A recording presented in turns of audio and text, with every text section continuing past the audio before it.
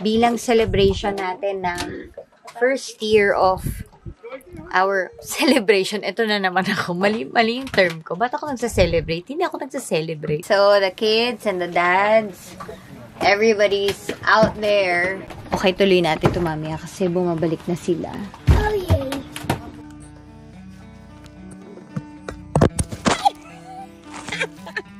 Okay, mamaya na ako chichika kasi gulo ng anak ko. We have shared so many things during this time. Ironically so, when we've all been confined to our homes and, asked to stay away from each other, it is also at the same time such a shared experience, right? I mean, like, we've all experienced one way or another the ups and the downs of having this pandemic. Many of us have lost a lot of things, and also, sadly, people. We've lost jobs. We've lost opportunities. We've also lost some sense of normal life. I mean, like, just to go to the mall is so weird now, right? Parang, totoo ba to na parang pagpapasok ka ng mall, ang dami mong kailangan ipirmahan, i-fill up, kailangan ng temperature check. Have to be also very sensitive to people around you if they are, sort of anxious and all that. So, the way of life has been changed dramatically by the pandemic, and I just can't imagine how we have all uniquely experienced the blow and have taken it and have coped with it in the past how many months? 12 months. But at the same time, may mga bagay rin tayo na parang natutunan na otherwise hindi mo rin talaga maiintindihan or magigets. Hindi ganito kagrabe yung experience na nararanasan natin. Hindi ganito na sometimes, yung wisdom na meron ka o di kaya yung learning na meron ka, nakukuha mo lang talaga kapag ka merong isang malaking bagay o hampas sa buhay mo na nangyari. And ayaw natin yung hampas, ayaw natin yung sakit o yung costs. Ayaw natin yun, yung mawalan, ganyan. Pero minsan yun talaga yung kailangan para matutunan mo yung kailangan mong matutunan. On a lighter note, I've picked up skills na I haven't had before, or at least I would have a little bit but never really improved on it or pursued it because I found the time. I mean, I think that's one of the gifts of the pandemic, time. Where before you could not even, think of spending lots of time with people you love or people in your home, or really notice, even just your mom and dad na nandyan lang, or di kaya yung mga kapatid mo, o kaya yung mga anak mo, di ba, na parang lagi kang naghahabol ng oras dati.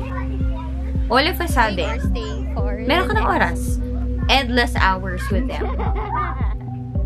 And you're rushing after nothing. And that's such a gift. Before the pandemic, I don't think there was such a thing as an unhurried life unless you were really making a decision to say na, I want an unhurried life. Everyone was just going with the flow na kailangan ganito magtrabaho, ganito yung speed mo, ito yung mga kailangan mo gawin. I was like that. I mean, like, I'm a very dutiful person. I also like to work a lot. I'm very professional. I like lists, to-do lists. And if I'm not mindful, that takes up most of my time. Ang dami nang nakukuhang oras sa buhay.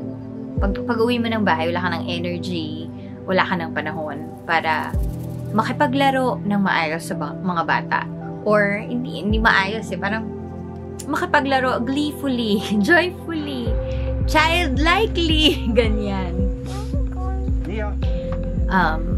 But the pandemic has changed that. It has given us time. I personally have had some of my best memories during the pandemic. I feel like God has sealed such a precious time with me and the boys and my husband while we were in the US.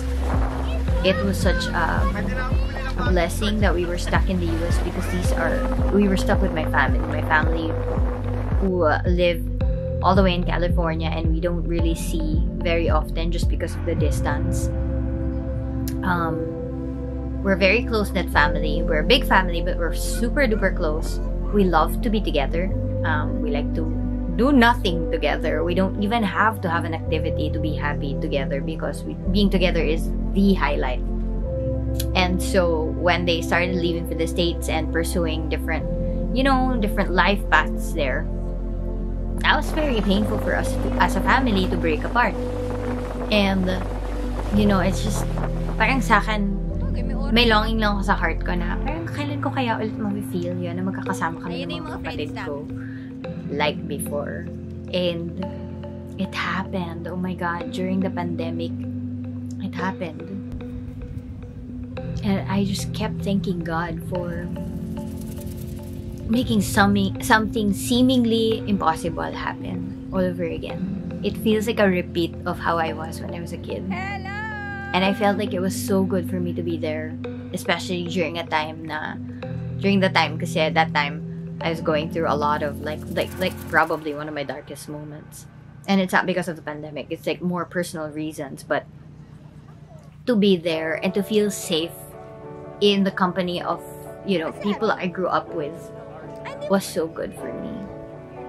And it really felt like God gave us a gift of just reliving the best of our years. Kasi ito yung realization ko. So many things in our life end, but we don't really know that that's the end na pala. Magugulat ka na lang isang araw, ang layo mo na sa point na yun na, hindi na pala namin ginagawa, hindi na pala kami nakikita. For example, when you are with your siblings, diba, in the house, you almost always know what's going to happen next, because this is just what happens in the family. This is what we do in the home, or like when on vacations, ganyan. And then one of those days it just stops. You never get to do it again because one of you marries or one of you leaves the house, and it's just never the same. It's never gonna come back. Yun yung isang matinding na realize ko na yung mga bagay palang nag-e-end na hindi na rin talaga magka-comeback, di ba? Na eto na yun. And I miss those days, especially when I was young and I was just really enjoying the company of my family. I miss those days, but I can never bring them back. And I feel like being in the States gave me an opportunity to kind of experience something like that again. And the same thing goes for my family there, na parang that's how they feel about it. So yeah, that's one of the things na parang one of the most memorable things that has happened to me in the pandemic. If I'm going to summarize, ano ba yung pinaka-lesson ng pandemic sa akin personally? Medyo typical yung first part kasi parang na-essentials lang naman pala talaga yung kailangan. That is all you need. That at the end of the day, you will realize that you only need the essentials. Okay, before I go on and on about my sharings over here, I hope you understand and you know that I am speaking from a position of privilege. Hindi lahat ng tao na nakaranas ng pandemic o ng quarantine will have at least 1 or 2 or 3 good things to say. And that includes my fellow kababayans na naghihirap. And I'll reserve that for another time. These are my personal realizations. They don't include how I feel about being a Filipino and kung ano yung pinagdadaanan ngayon ng mga kababayan kong naghihirap dahil sa pandemya. So we'll reserve that for another time. It was very poetic for me to get stuck in the US for 6 months, even when we planned only for 1 month and packed only for a month-long trip. And so you could imagine how the same set of clothes were used over and over for 6 months. I didn't want to buy because, it wasn't wise to really spend a lot, lalo na nung pandemic, diba? But that didn't take away from my joy. That didn't even cause me anxiety that I didn't have a lot. Pag wala ka naman pala talagang gagawin, ang gusto mo lang naman talaga is, in fact, yung nakapantulog ka all day. Hindi ka naliligo, and then sino man. Baka naman mandiri kayo sa akin, pero yun, kahit di ka nga maligo, okay lang, di ba? Basta kasama mo yung mga mahal mo. Ganda, tweet nyo nga yun. But really, that, you know, all you need at the end of the day are the most essential things of your life. And here's the second part of my realization.